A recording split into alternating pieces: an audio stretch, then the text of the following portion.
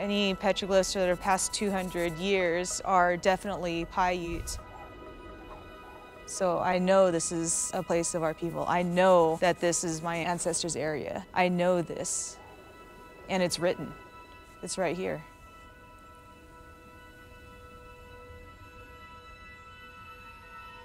I definitely feel a connection. I know that these are rock writings, that these are stories. It's not rock art. I mean, what I do is rock art. It's art that's inspired by these stories. This is a place where our ancestors walked.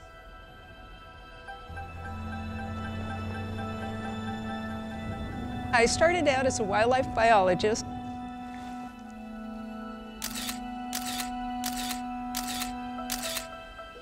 I enjoyed getting out. I enjoyed seeing the animals and the plants and learning about them and learning about the rhythm of this place.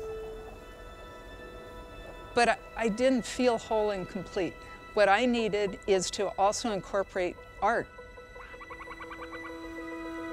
I enjoy painting wildlife, but because of my science background, it always has to be scientifically accurate. So I realized what I needed to do is start taking photographs of the wildlife so I would have my own reference material to work from.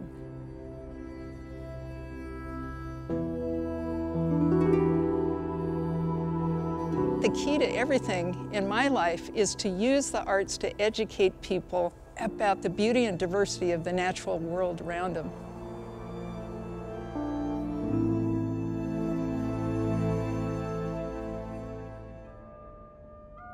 So many moons ago, our people weren't doing well. They were hungry, starving, and the bighorn sheep saw us and sacrificed itself, eat from me, take from me. And so our people were able to survive by this heroic act of the bighorn sheep. We call the bighorn sheep our brother. That is us. We are them, and we must protect them. I'm an artist, activist, and I'm very much inspired by these areas. I don't know everything about everything just because I'm Paiute. It's a daily learning something new kind of thing.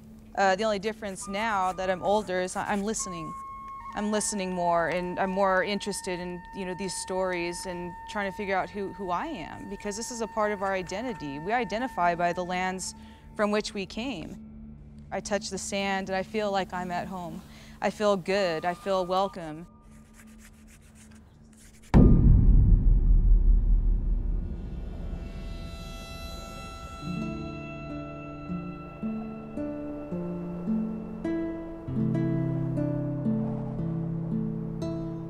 We as a species are so biased against all other species.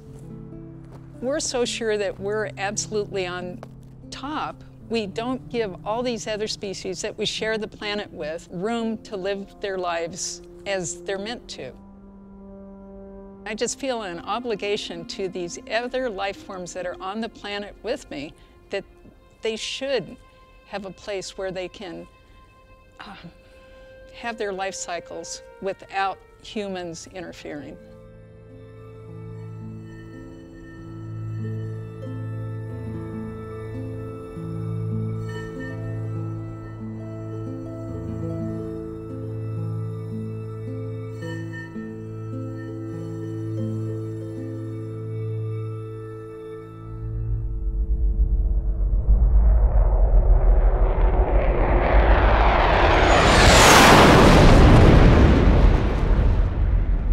Once the Air Force or the military gets control of an area, people will never get it back. Essentially, they want to turn it into a militarized zone, build runways, build roads, install fences to keep the public out. If they close the gates to this place, what do you lose? I don't know. It's taking away this piece of my life. It's taking away a treasured place.